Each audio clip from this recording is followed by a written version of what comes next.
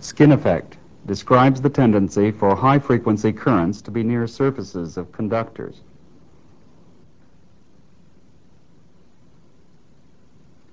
Here's the experiment.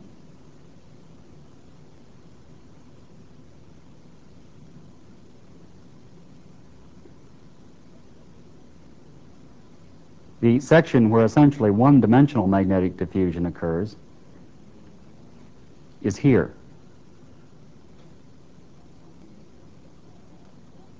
By making the conductor long in the y direction, we provide enough length for the current distribution to become primarily dependent on x over the middle cross-section.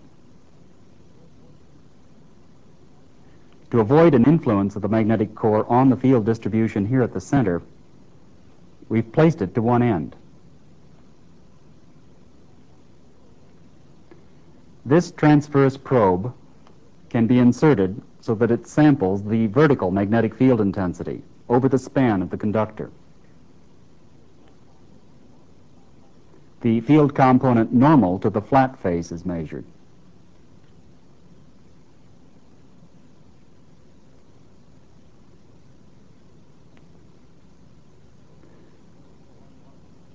The slit is little more than large enough for the probe.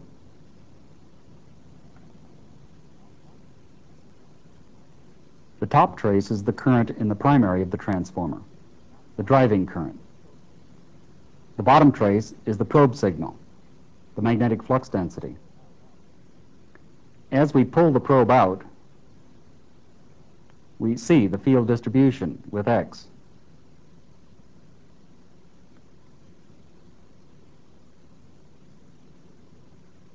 The frequency is 60 hertz. Here we're at 3 centimeters, half the slab thickness. It appears that the decay is somewhat more rapid than linear. So it looks like the skin depth at 60 hertz is less than the thickness of the aluminum.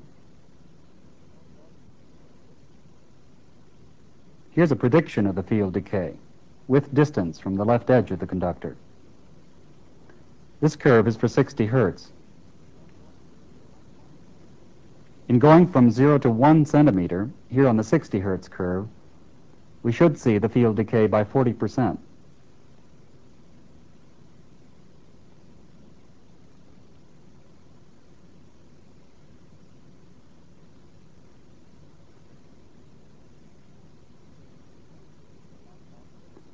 What we measure decays to about 50% of its original value.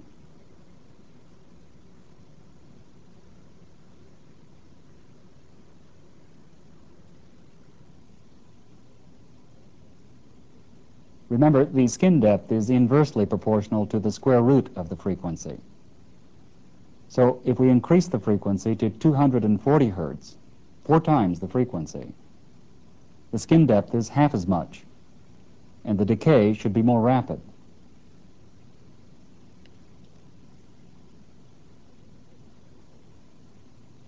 This is the decay at 60 hertz.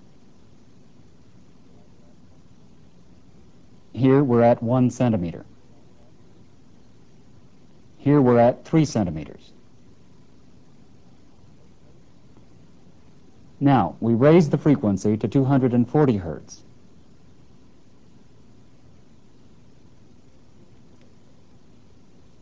This is the decay at 240 hertz.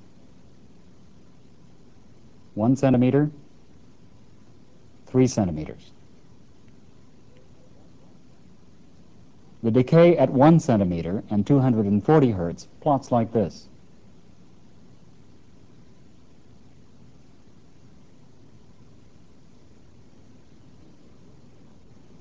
These are additional data points. Here's the measured decay at 240 hertz,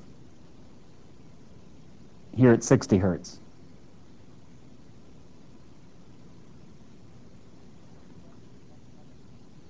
The discrepancy is probably due to the finite length of the aluminum in the direction of current circulation. Our one-dimensional theory strictly applies only where the currents have had sufficient development length.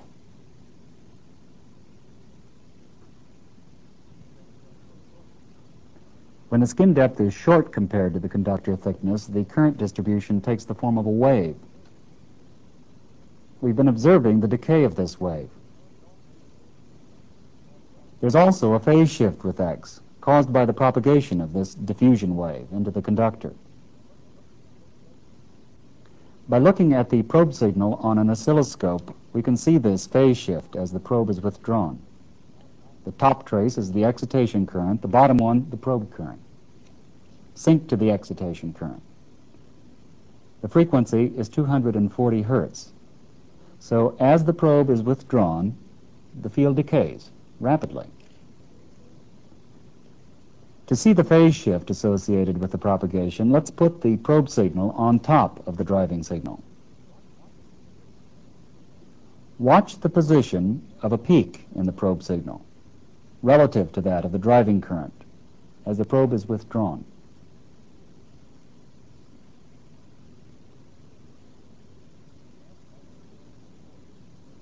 As the probe is pulled into the conductor, it measures a field that is increasingly delayed in phase.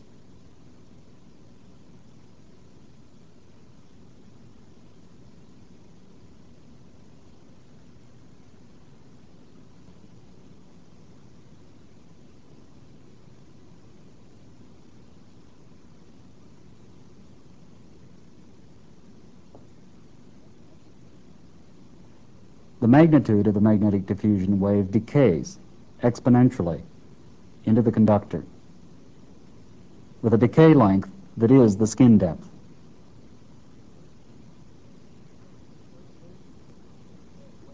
The phase shift shows that the wave has phases that propagate into the conductor.